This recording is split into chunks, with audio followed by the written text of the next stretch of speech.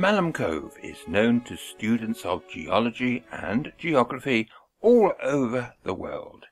It is in the Yorkshire Dales National Park, not far from Skipton. There is a bus service, rather irregular I might say, so best reached by car or indeed by walking the Pennine Way. There is a car park at Malham, which gets very busy at weekends.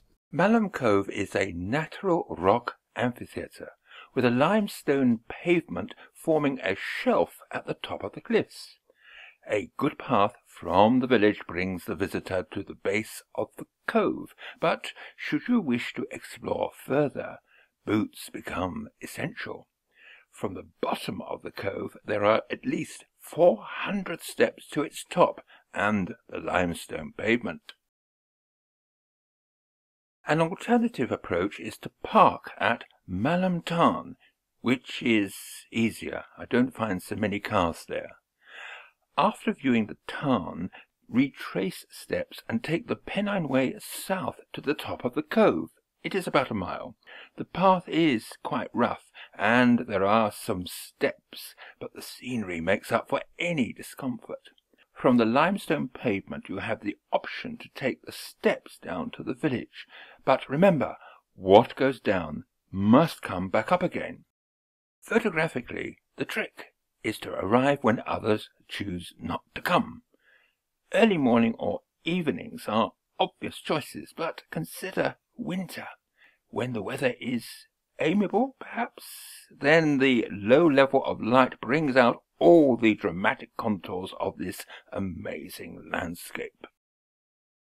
This is a wide-angle lens landscape. Now this will increase depth of field, won't it? And even further if the light is good. So you won't need a tripod whilst traversing a terrain that requires care underfoot.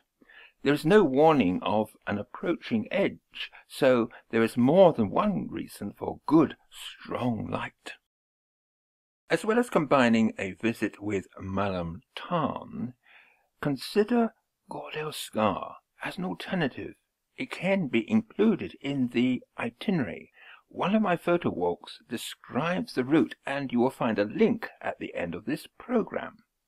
The big benefit of going to Gordale Scar first is that the path linking it with Malham Cove brings you gradually to the top of the cove. A further surprise awaits intrepid photographers. You only have to go down those 400 steps to the village, which can be trickier than coming up. All photographs are taken with a variety of Olympus cameras and Zuiko lenses. No filters, but saved to RAW. The processing is done in Adobe Lightroom.